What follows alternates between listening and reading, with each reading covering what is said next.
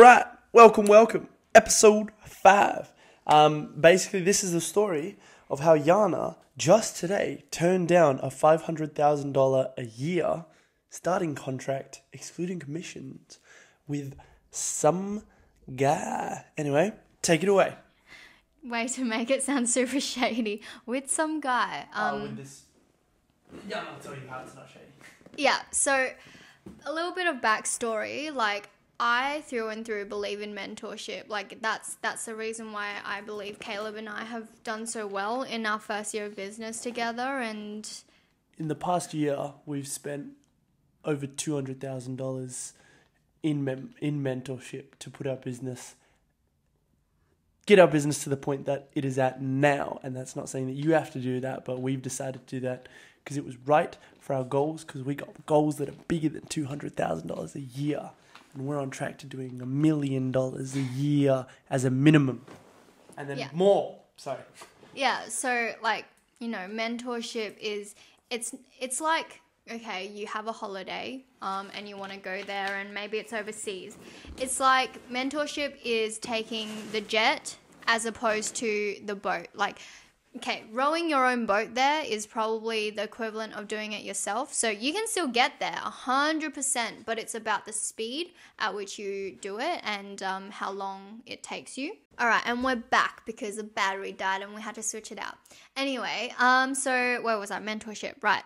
So we got mentorship for our coaching business, and then through that, I kind of use the exact same strategies for the service business that I'm running with my brother, which is the one that's doing super well in its first month. And that one, I'm like, cool. We have. Know about that one yet? Do you want to tell them? Oh, okay. Quick rundown. So it's a service-based business in the cleaning industry, and pretty much in the first month, we have been able to secure a contract for $400K a year minimum. It was like $450K, I'm pretty sure. And we are getting leads left, right, and center because I've gone into it with the strategy of pretty much focusing on relationships, and super stoked with where it's at. Obviously it's a lot of hard work, and for us there was a little bit of luck involved in the sense of how we got our first contract or the opportunity for the first contract. But yeah, it was definitely everything I learned from mentoring. I was like, cool, how do we find clients? How do we service clients? How do we make it an extraordinary experience for them? And, so that was pretty cool to see that pay off so quickly in my other business. And the third business I do is real estate. And so that one I'd been dabbling in for the last year by myself really, and just having fun with it, seeing where I can take it. And in the last month, I kind of just went, whoa.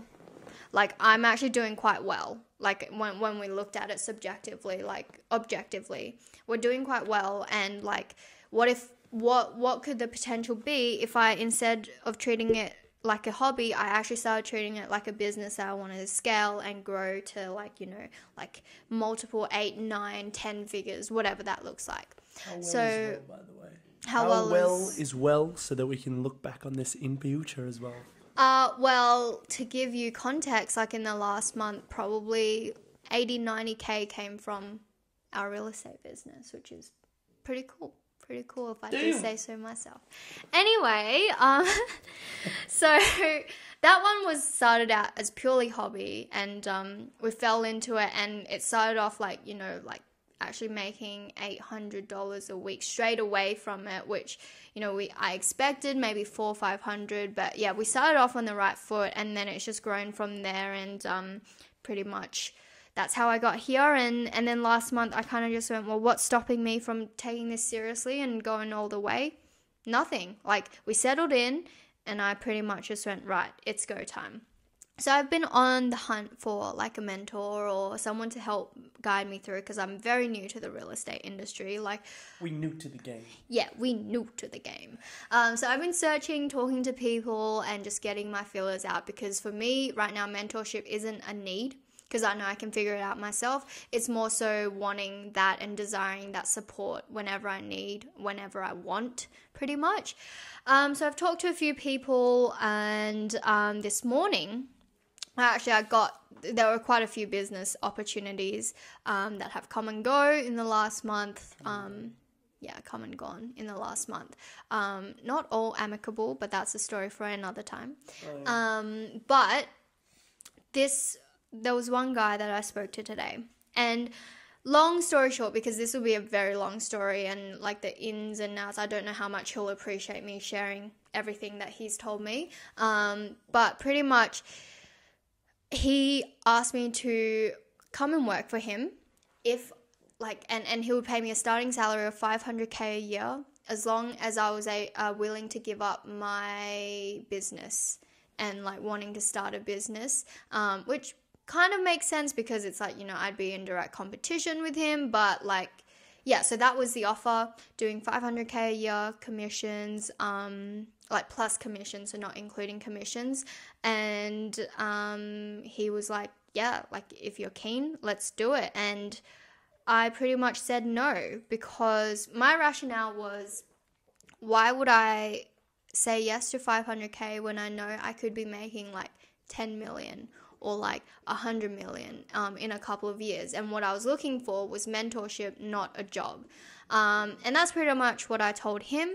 And he was like, fair enough. And we kind of just left on good terms. Like there was no bad blood, because I explained where I was coming from, and I told him like I've got time to wait out the industry and not wait out the industry, but to play around with it, see what works for me personally, and just go all in. And if it's not with him, like I'm sure there'll be other opportunities for me to learn from other big giants in the industry. So that was my story. And funny thing is, I posted it on my Instagram because I actually told my own coach and mentor about it before I told Kaey-Lib, because the call was this morning, and then I had a full day of training like for my certification that I'm doing right now. And like $500K is a lot of money, and I won't sit here and go that's nothing. Like that is a substantial amount of money. And when I said no, I actually like freaked out and panicked a little bit, and I was like, did I actually just like say no to $500,000? And I panicked a little bit, but I didn't have time to like go back on my word or like try and convince myself out of the decision I made, which was a no, because I had the full day. So then when I did, I jumped into WhatsApp with my mentors, because like it's a big thing, and I just wanted to like share how I was feeling about it, and just process what I was feeling before I changed my mind, if I did. And then like long story short, that ended up on Instagram, and then we were just debriefing for the day today, because we hadn't talked to each other literally all day, and it's like 9 p.m, almost 9 p.m. So yeah, so like we were just debriefing, and then we actually didn't even start on that. He was talking about his day, and then he went and scrolled on Instagram, and it was like, he read my story, and he was like, 500K? I didn't see like, that. Oh, what did you see? I just saw when you were saying big business opportunities, and then I was like, oh, what did you do today? Yeah, so he read that, and he was like, what did you do today? And then I sat down, debriefed him, talked to him about the conversation, and then he was like, and because he was silent for a little while. So I was like, are you okay with the decision? Like being like, oh my goodness, did I make the wrong decision? And he was like, no, like 100% I agree with you and all of that. And then he was like, do you want to be on my podcast? And I was like, yeah. And then now here we are. And he's about to read the story. That's why I'm speeding up. Oh, so you don't need to speed up. But basically the thing was like, just Yana on her story saying so many shifts in life. No joke, because she did just say this to me on Sunday. She was saying, I feel like we're about to go through another huge shift, another level up in our business. I remember grabbing my stomach, and I was like, Kaey-Lib, like this feeling inside of me, like it feels like we're about to like go through a massive growth and like level up. And as cringy as that sounds, but that was, you know, like it is taking things to a whole new level. And I was just like I can feel it. Yeah, and that was basically the story. It said a little bit more stuff about how it's the same thing as like when a year ago we were deciding to actually start up our business and then take things fully online with my coaching, or just our coaching, that side of things, for the health and fitness side of things. And we did that in April this year. So we quit doing any face-to-face stuff. year or quit a gym. Yeah. Like we've got our little garage just because I genuinely enjoy it. But yeah, so that was pretty cool. And I feel like there was a great thing that you were talking about there, that there's a lot of value in what you were saying, or a lot of truth in what you're saying, where the guy that you were talking to, not in a disparaging way, but was basically saying you need to be more realistic with your expectations. Like, $1 million a year, multi-million dollars a year, you should be realistic with your expectations. And what did you say to that?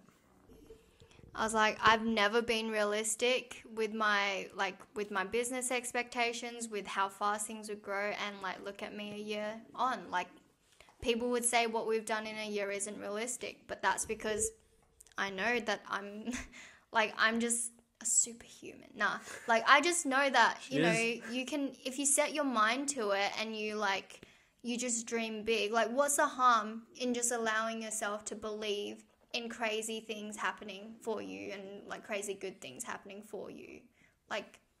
And so I kind of ran with that, and I told him, I was like, I've never been realistic, and I truly believe that's why I've done so well and will continue to do so with or without you.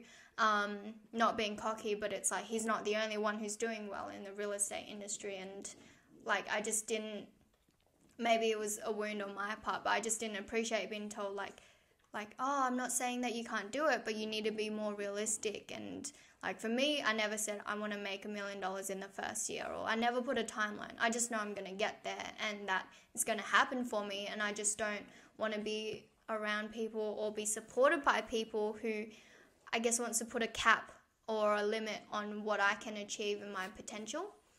Because, we are our worst enemy sometimes, and we have those doubts in our head about whether or not we are capable, and your support network is meant to be the ones that uplift you and believe in you. And if you don't have that, then there's no point having them around for business wise. Like, not saying you should just go and cut out your dad because he said something about your business. Like, no, that's not what I'm saying. But you have to be selective about what you take on from people, and if if the advice they give is actually advice you should take on and listen to. Didn't we kind of cut your dad out for a little bit because of that? Or we moved out of their house? Yeah, but that's a story for another time. Yeah, but we never stopped talking to him. True. And, yeah, sorry. Just exposing me. No, I'm just kidding. I just thought it was a funny thing. I thought of my dad because I'm like, okay, I know that I can't talk business with him because I know what his stance and his views are, but I'll go and have dinner with him, or I'll go and we'll go out and we'll all have dinner together. Pretty much dinner is all we do. And we're spending Christmas with him. There's no bad blood. There's no hate between me and the human that is my dad. But I just know that his opinions in business, his opinions on what I should do with my career, I'm just not open to his input or what he thinks I should do. As harsh as that sounds, you need to protect your dreams at all costs. Yeah, because the people that you surround yourself are very important for that kind of thing. So if you're going down the same kind of journey as we are, I think that it's absolutely essential sometimes it's absolutely essential, first and foremost, to protect yourself and be intentional with who you allow yourself to be surrounded with, which does include from time to time cutting people out of your life to a degree or completely, or if that degree is completely. So I just think it's necessary, because who you surround yourself is huge. Because another thing is, are you going to surround yourself with people who are also really insecure? Another thing that Yana was telling me about this dude that she spoke with today was that he was like, I wouldn't give any of my secrets for free. I wouldn't give away any of my secrets for free unless you were mentoring with me, unless you were being coached by me. And working for me. Yeah, working for him. I actually think that's a very short-sighted way of doing things, because all of that information is out there and it can be found. So it's the value, it's your security is in just purely your information, not who you are as a person. So by hiding that from people, I think that you're devaluing yourself essentially, and being a lot of my value comes from just my knowledge and the things that are not my ability to actually coach people, to implement them, to lead them and help them. Because I actually think, like I've talked about before, that's where the majority of your value comes from as a coach, as a mentor, not necessarily just in the information, but your specific ability to distill that information to an individual or whoever to your mentees essentially at the right time in the right way. That is where your value is, not just purely in the information, because all the information is out there. So yeah. But for context, like I didn't go into the call being like, give me your strategy. I asked for mentorship, and then as soon as like my intention with wanting to start a business became clear, it was very much like I would not do that because I would be creating competition for myself, and these are my secrets, and I need to have, like, I need to keep these close. That's what the guy was saying. Yeah, so that was like, you know, just didn't really vibe with me, because I feel like we're both very open with how we got to where we are, like sharing strategies and all of that. And like the thing behind that is like we share stuff that we know works. We know of 100 other strategies, or we could know of 1,000 other strategies, but we're not going to share all of those because we haven't actually tested them.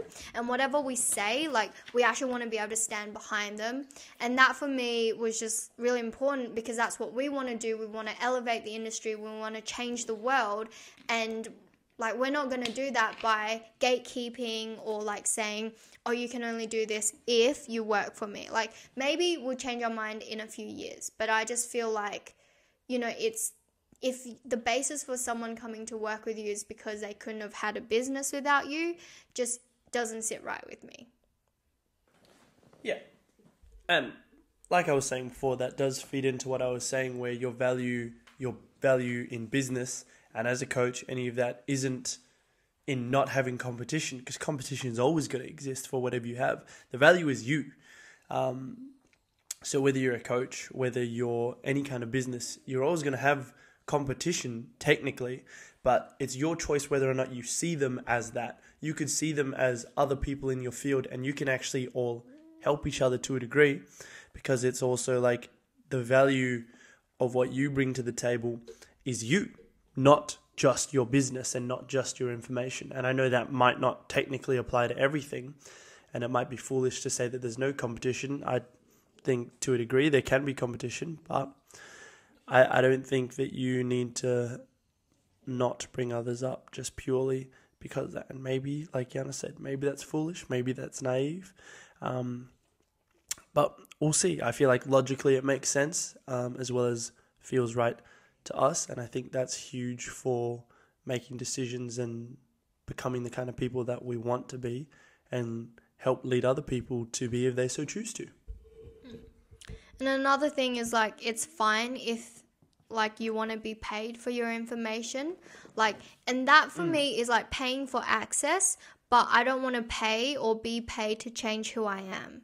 So I would happily pay for information, for mentoring, for like, you know, whatever I need, strategy, but I refuse to let myself be paid on the premise that I have to change what I want to do and who I am essentially, which is at a core, like, I feel like I'm an entrepreneur and like I want to run my own business, and that's what I do because I've got bigger visions than what I have no idea, to be honest, what he wants to do, but like bigger visions than, you know, than what he was offering. Yeah, than what he was offering. And like for me, I was just wasn't willing to compromise that. So yeah, so know your values, know what you stand for, know what's important for you, like what's important for your goals, and like actually getting clear on those goals, and pretty much just have blinders on and look at all the opportunities you will be presented in life. And this is another point today during the certification, someone said you should actually take all the opportunities that life presents to you, because you never know what will happen if you don't take it. But I actually believe that you should filter those opportunities through all of the things I listed before, and only choose the ones that are actually aligned, because time is your most precious thing. You never, like, most precious resource. If you invest your time everywhere and like also nowhere at once, like you won't get very far. You have to know which ones are worthwhile investing that time in, because yes, you might miss out on more opportunities, but are those opportunities worth more to you than the time that you would have put into the first opportunities in the first place? Yeah, it's the quality as opposed to just the quantity, because there are going to be very large quantities of opportunities all the time. And even like the quality of some of those opportunities might be high, but they might not be the quality to the degree that you need relative to your goals and your context. So on that, I feel like something that came to mind is just this phrase that I've heard, which is just because you're doing a lot more doesn't mean you're getting more done.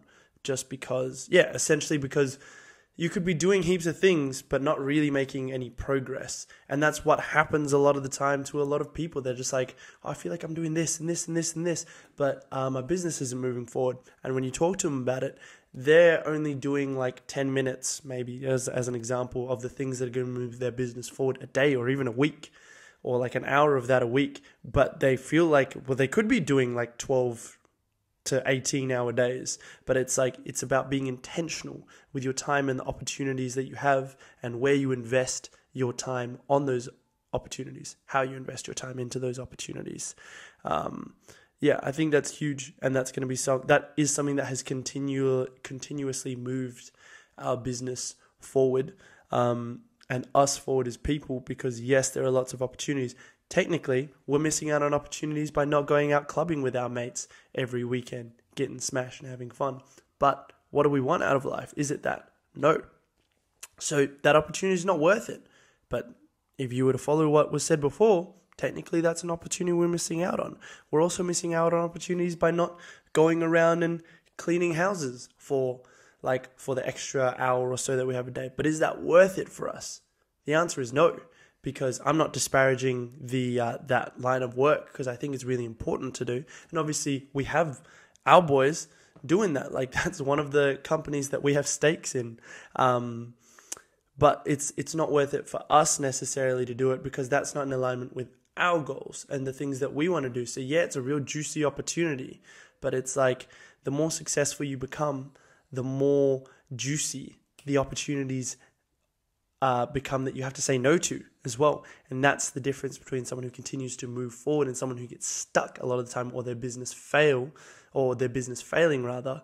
A lot of the time is the ability to say no to those opportunities. If you don't have that ability to say no to the wrong opportunities, then you're more likely to get stuck or to fail. But if you have the ability to say no to the wrong opportunities and say yes to the right ones, that is going to continuously move you forward alongside with you putting in the work that is required to do so. So just like that, I feel like that's a full circle with what we were talking about at the start of this, turning down $500,000 to go work for someone else. Is that a big opportunity?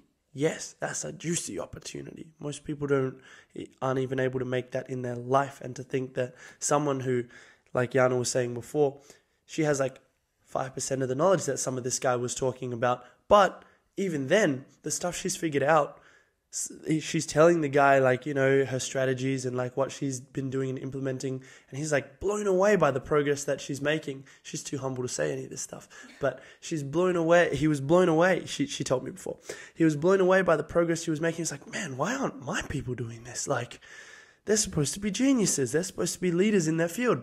Well, because I had a podcast, but I mean, what's this? Yeah. So it's just like, the opportunity is there, and she's fantastic at what she does. She's already figuring out so much herself, but it's like to have someone who has such little experience in it to be offered $500,000 straight out the gate is a fantastic opportunity, because you also get mentorship from someone. But is it in alignment with what we want? No, because Yana doesn't want to work for someone else and kill off her business in order to have that opportunity. Because it's like, I don't know if you talked about it already, but the cost of that opportunity, the cost isn't $500,000, because the business, the direction Yana's going to take it, without a doubt, is a $10 million business, $10 million a year business. So it's not $500,000 a year that's costing her if she doesn't do it, but it's rather, if she does do it, it's costing her $9.5 million a year, and 10 million is just at least, because that it's going to go higher than that and become bigger than that. And I have all the faith in the world that Yana can do that, because she's an absolute gun. So yeah, it's just like, that's a big opportunity, but a bigger opportunity is running the business in the way we want it to the scale that we want it to, in the size and magnitude, and to have the impact that we want it to. So it's like, if we were thinking short term, we could have just taken that job. But we got bigger goals than that. So nothing wrong with taking that job if that's your goal, if that's what you want. But for us, the opportunity wasn't right. For Yana, it wasn't right. And obviously I backed that decision even though it's after the fact. And it's just like, you just got to do what actually is right for you, not just what's easy and what's right in front of you there. Because if you just do that, you're only going to live for the short term, and you're only going to be, a few months ahead at a time. All right, now dogs are barking. Yeah. All right. And the final point I wanted to add is, like, we talk a lot about money, but that's really just like reflective of the impact that we want to have. And like I said, we want to change the world, and I can't change the world through working under someone, because my potential and my genius is going to be capped. And yeah, that's just how I feel. Vincent's joined the room. Hello, say what's up. Say what's up. What's good? You're looking at the face of the good weeding. Exactly. What's it called? You see what I mean? No, say it. What is it? I don't know. I forgot. What is it, Yana? The Windows and Pressure Washing Proprietary Limited. Also known as HVCO. Yes, that name was unavailable, but that's alright. We're gonna buy every other business. Yeah. I'm gonna buy out those businesses. Anyway, so hope this podcast was fun, entertaining, and you got something out of it. Remember, like, this is all just from our experience and what we've gone through. If something doesn't resonate with you, you don't have to listen to it, just like I don't have to listen to other people's advice. But I genuinely hope that you found this at least entertaining, right? Like, because this has gone on for almost 40 minutes, so I hope that at least it's entertaining. But there were 12 before. Were there? Yeah.